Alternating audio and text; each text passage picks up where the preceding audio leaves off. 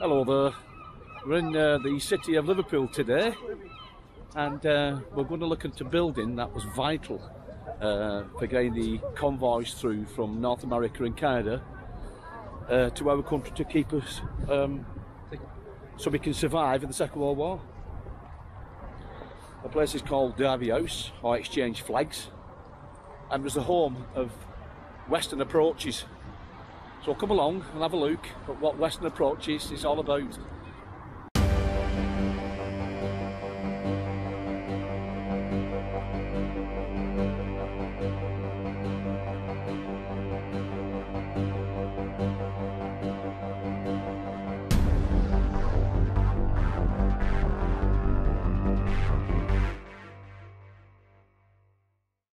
So before we get to Western approaches, I'll give you a bit of history of Liverpool in the Second World War and the reason why Western approaches is here. So, the beginning of the Second World War, 1939, Western approaches was controlled from Plymouth.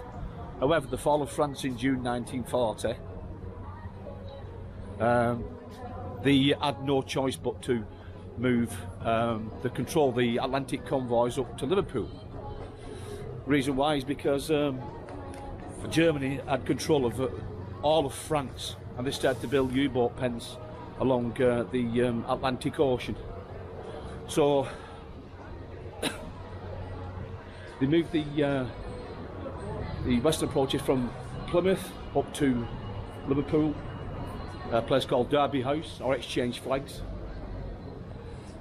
and they diverted all the convoys from the south of England all around the top end of Ireland to Liverpool. So the 7th of February 1941, Western approaches was established in Derby House in Liverpool, with another control centre in a place called Magee in Derry in Ireland. Number 15 RAF group, part of Coastal Command, moved into Derby House, and I'll do that again. Number 15 group of RAF Coastal Command moved in to Derby House, and their job was to protect the convoys as much as they could. And the Western approaches is defined as a triangular square from the bottom end of Cornwall up past towards Orkney, and then it also encompasses Ireland as well, because that's the west coast of our country. And we got all our goods from North America and Canada, so that's the area with the Atlantic Ocean, what we were trying to protect against the U-boats sinking our goods. The job of the Germans, the U-boats, is to destroy all this, to take it out of the war. The Germans knew how important this area was, so they started to do a bombing campaign, over 80 bombing raids on a year, from August 1940 to January 1942. Killing 3,359 people in the Liverpool and Birkenhead area. After the start of Operation Barbarossa by the Germans, the invasion of Russia, June 1941, this area of England, Liverpool and Scotland started to supply the Russians with raw materials, armament and goods to keep them in the war. And the main ports there were the top end of the North Cape in Norway, then to Murmansk and Archangel. January 1942 was the last raid that the Luftwaffe did on Liverpool, and it destroyed quite a few houses in Upper Stanhope Street, and ironically 102 Upper Stanhope Street, which was destroyed, was the home at one time of Hitler's half-brother, Alois Hitler. I think his name Alois. I'll put it down anyway, Bob. And it was the birthplace of Adolf Hitler's nephew, which was William Patrick Hitler. Atlantic was the longest campaign that was fought between the Allies and Axis forces. It started at the beginning of the war in 1939 and ended on the 8th of May 1945. Probably before actually, because that was VE Day. The Battle of the Atlantic cost the Allies a lot of ships. 3,500 ships were sunk, mainly by German U-boats. Total about 14.5 million tons. 175 warships were sunk as well, and the Germans lost 783 U-boats. Now, if you want to go and see what a U-boat looks like, especially if you're in Liverpool, then jump onto Mersey ferries and nip across to Birkenhead. They've got a boat there, Type 9 submarine called U534. Cut up in sections, but you can walk around it for a small price. You can have a look at what made Winston Churchill so scared in the Second World War. If you want to go and look at a complete intact submarine, a Type 7, you have to go to Labor in Germany, and that's a U995. For a small price, again, you can actually walk through the submarine itself and look at it and how the submariners lived and how they worked the sub. It's quite interesting, actually, but you've got to go to Germany. About the 15th of August 1945, the Western Approaches was closed down for good. 15th of August is significant to the war. It was where the Imperial Japanese Army surrendered. After that, they thought about destroying this place and just knocking it down, but they realised that it would cost too much. The actual building itself is over 7 foot thick in some of the places, so it was just impossible. So what they did was they converted some of the upper above Derby House into offices, and below where the bunkers were, then it was just left to rot for a good while. There was over 100 rooms, and something like 30,000 square feet. Now, not all of it's open now. It's turned into a museum. We're going to visit it in a minute because they've got a special event on. It's to commemorate the 75th anniversary of the VE Day. 2017, this building started to be restored by a company called Big Heritage, which are a charity, and they plough all the money that you pay to go and have a look at whatever's inside this building back into the building itself, to keep up the memories of all the people that fought for us in the Second World War. And it also commemorates the Atlantic convoys and also the Arctic convoys that set sail from here, so we won't forget them. This is exchanged flags. Now you'll notice that it's in like if you look at a scan round, it's in a U shape. Now the west, which I think is what the building we're looking at now, was called Walker House, named after the famous U-boat hunter-killer Johnny Walker. And the other side of this building is Derby House, and that's where you get into the bunker system we'll be going into shortly. If you look on this side here, which I think it's the east, yeah it is, Exchange Passage East. I've just noticed on the left hand side, you see this thing there, a sign there, so I know where I am. This was called the Horton House, and this was named after Commander-in-Chief of the Western Approaches, Admiral Max Horton, and he run the scan over here a little bit. He run the Western Approaches from November 1942 to 1945. Now I've had a quick look at the building itself. We'll nip into the museum, have a look at what's in the museum, see what's going on. The submarine actors here this weekend. We're commemorating the 75th anniversary of VE Day, which was the 8th of May 1945. There's quite a few celebrations going on in the UK at the moment, or there will be, I should say. And the Western Approaches Museum is putting one on now. So we'll go in, have a look round, and hopefully I can explain some of the bits and pieces that I can see and what's going on.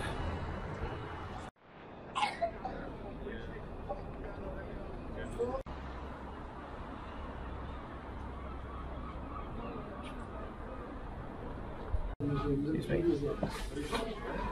the 40s we had to show our ID and get us and sign in, but now we just walk in and pay the money.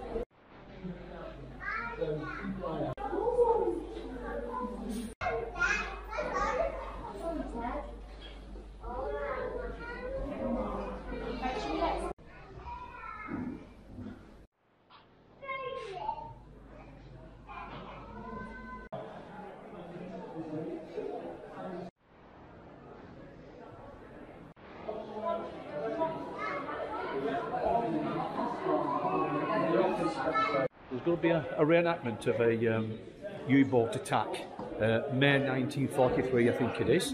So we'll watch that, and then I'll try and interview some of the participants and their roles in this plotting room back in 1940.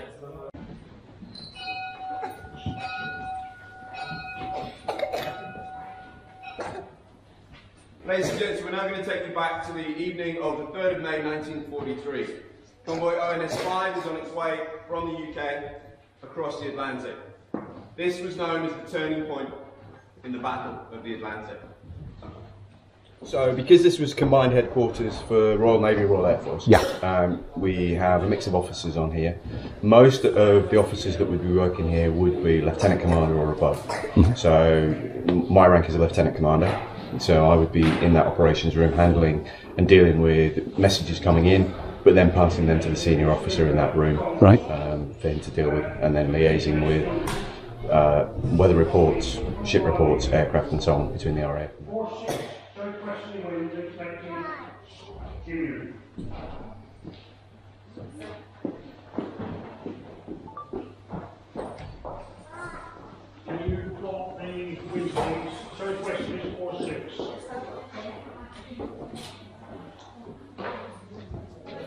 I was playing one of the officers in charge of the map room. Yeah. Obviously, the Admiral is back in the room upstairs. Right. Okay. So there would be a senior officer in charge of the map room, and it's like shifts.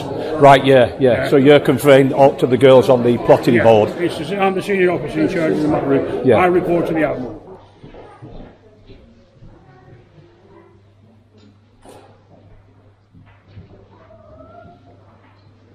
Right, this is the convoy leader, going to book a few of them. We've got HMS Duncan is leaving to St John's to refuel. The Western Approaches convoy is the Atlantic Convoy Control Room. Yeah. You're stood in the map room at the moment, and my role in that as a Women's Royal Naval Service. Yeah. The Wrens, as it's normally called. Yeah. I was a plotter. Right. So my job is to use all the, let's call them icons, if you like. Yeah. So all the different coloured ships and things represent the destroyers, the enemy, etc. And my job will be to plot them on the main map, so that all the officers can see what is going on at any one moment. Right. So as the messages are coming in, as the weather reports are coming in, I have to pin all of those items on the board, on the map here.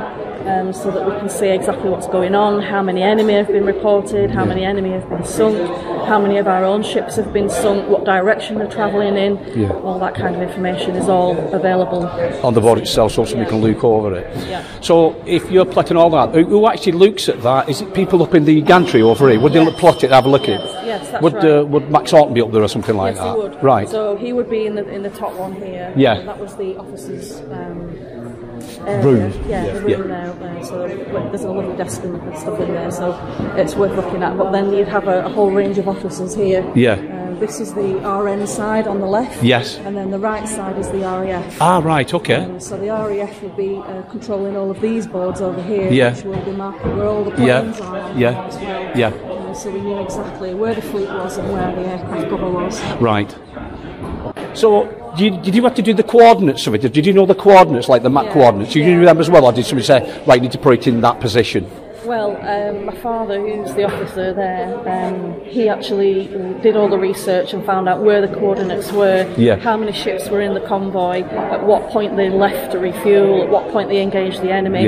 So once you've got all the research from, first or second hand accounts, you can try and piece together the story and how it all happened. Right. So that's what we've basically done.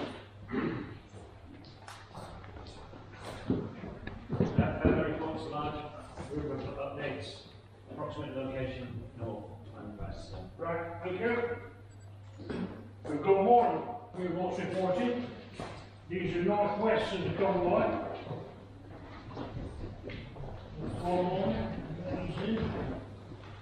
It's getting busy.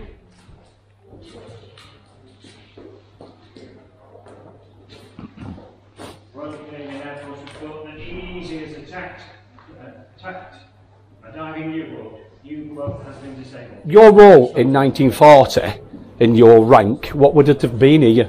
It would have been just overseeing what's going on, getting messages from HQ, from the messages would come back from the aircraft. Yeah.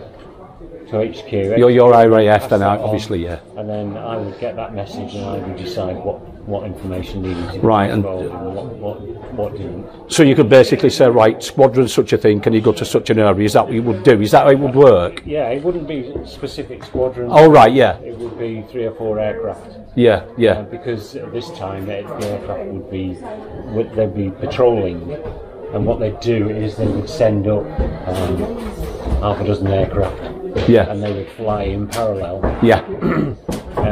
A set route. Yeah. So they'd fly an hour in one direction, and then they'd all turn around at the far end and all come back. Right. So they're like sort of scanning the area. So they'd have an area. Yeah. That they'd all cover 60 miles. Yeah. Yeah. And they'd just go up and down. Yeah. Until they'd covered that area. Yeah. And then they'd come back to base. They're looking for U-boats, I'm assuming. Yeah. So they're basically an escort for the convoy beside the other escort boats. Looking for U-boats on the surface. Yeah. Looking for signs of U-boats. Yeah. Looking for U-boats that have attacked ships. Yeah. Getting messages back. Yeah. So they're in the air. They're on constant radio contact. Right. Okay. Have you any idea when they started to cover the dead area? Because there was a dead area at one stage, wasn't there, through the war? As the war progressed and aircraft got the ability to fly further for longer. Yeah. Then the radius increased, and it was about mid 44 when they actually finally managed to close that gap. Yeah. I mean, they've got bases on Newfoundland, Greenland, Iceland, and the Azores, as well as the UK, obviously. Yeah. And that enabled them to cover the vast majority. Yeah, the whole the Atlantic Ocean, really.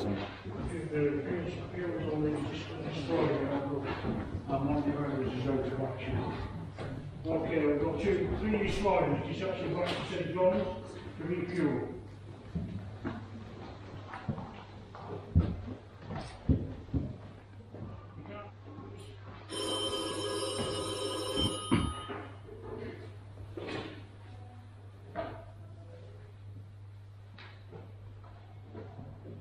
Convoy leader, convoy under multiple U-boat attacks.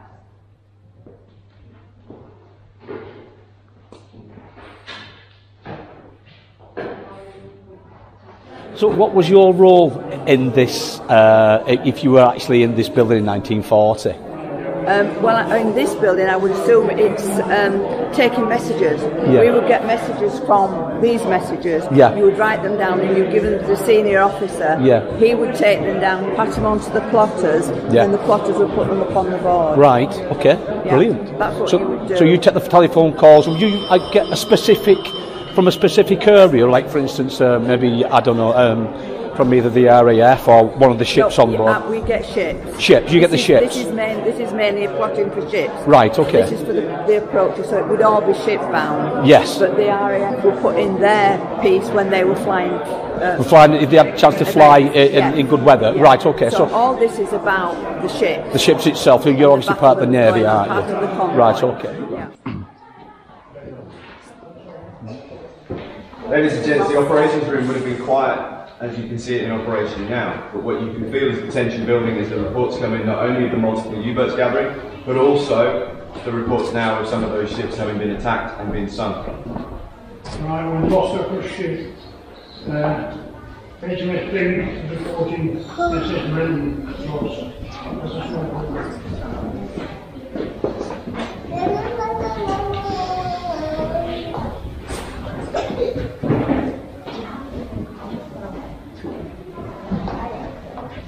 Confirmation message from the Royal Canadian Air Force, still don't continue any further escort.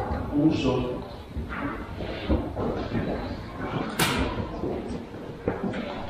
so far so good, we've only lost 1 ship. The loss of aircraft cover was a serious concern for the convoy, as aircraft were some of the best weapons against the U-boats and would keep them under the surface, which meant that they couldn't attack effectively.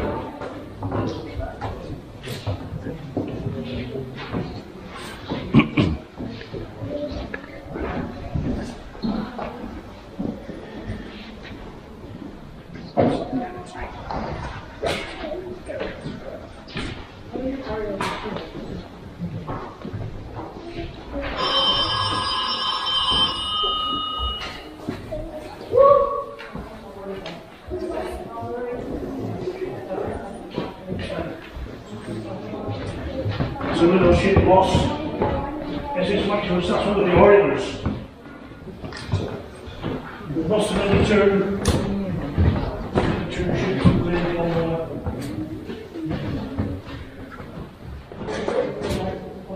excellent. Right, Pink got the U-boat.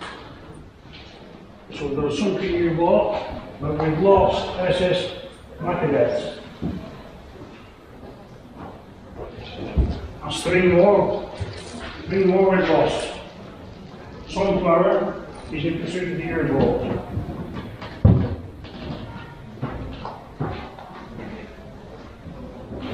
Okay, we've got another one. Another U-boat sunk.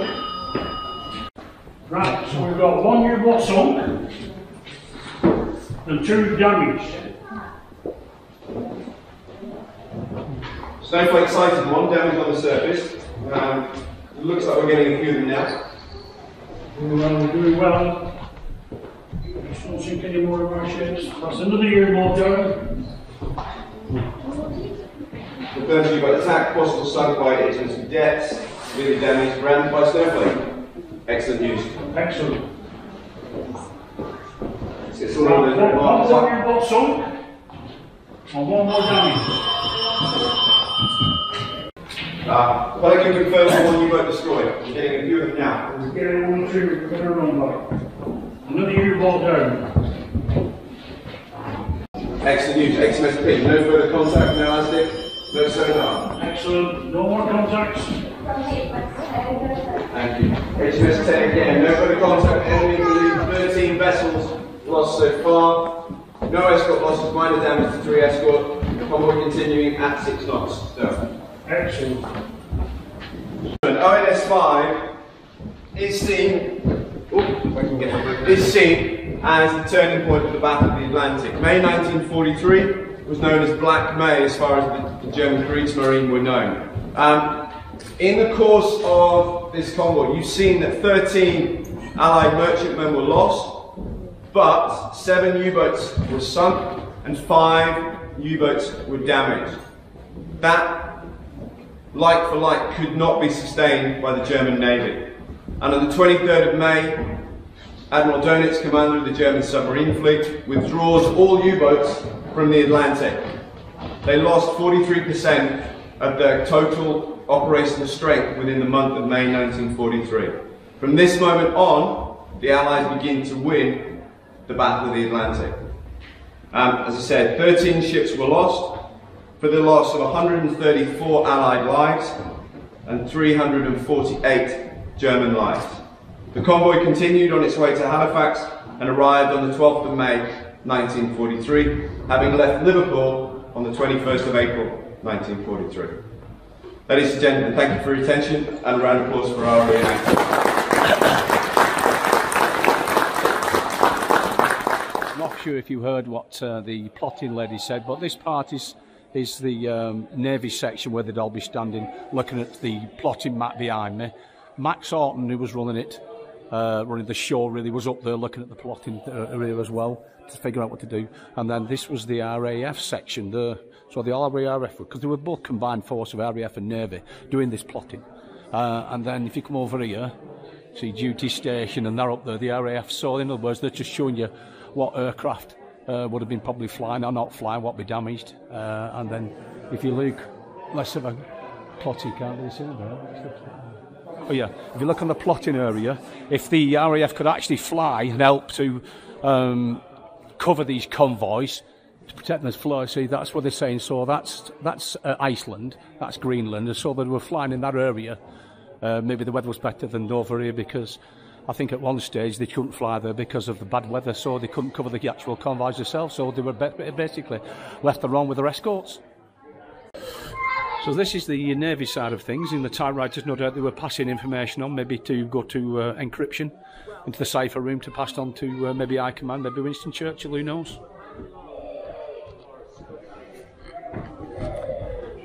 This is the views they were seeing through the plotting wall, looking how the things are going. Maybe trying to coordinate things between the Navy and the RAF. So this is the Luftwaffe, which is the German Air Force area of Liverpool, where they would try and bomb to sort of stop goods coming and going out of here into the rest of the country, and obviously to ships coming in. So obviously that red area there would have been where the ships are basically coming into dock. I can't see. Is that what is that, Jack? It's a train line. A train line, is it? And that's a train line, isn't it? So they're aiming mainly for that area to try and put Liverpool out of action. Well, this is the RAF side of things. So they'll be plotting all the upstairs, which is the pillars and stuff like that. They'll be in conjunction with the Navy as well, and they've got a board up there which I showed you before, where all the squadron that are, where they are, how many is in the squadron, and what they're doing at the time.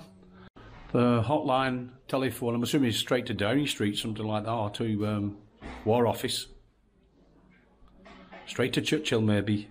I know Churchill spent some time here. This is Admiral Max Horton's office, who ran this from 42 to 45. There's a little bit of a record in the background, but you can hardly hear it. And more than likely that's Max Horton's jacket. This little this big cine projector actually is called a Gaumont Cali Dragon projector. Winston Churchill used to sit in the a room wherever it were pointing, if that's the case, or wherever it may be. It might be the plotting room for all we know, or whatever it was. And he'd watch wartime movies. And this is where they get all the messages to relay to the plotting room of what was happening in the Atlantic regarding the U-boats, convoys, escorts, planes.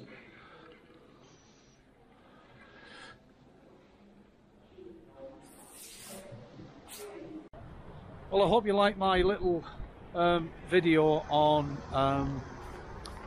Derby House, video on Western approaches and what it was all about, and how vital it was in the Second World War for keeping England, Great Britain, in the war itself, as the U-boats and the Kriegsmarine and all the rest of the Wehrmacht in Germany trying to destroy us and pull us out the war. Hopefully it was some information for you, and hopefully I'll see you on the next one. I'll see you again then.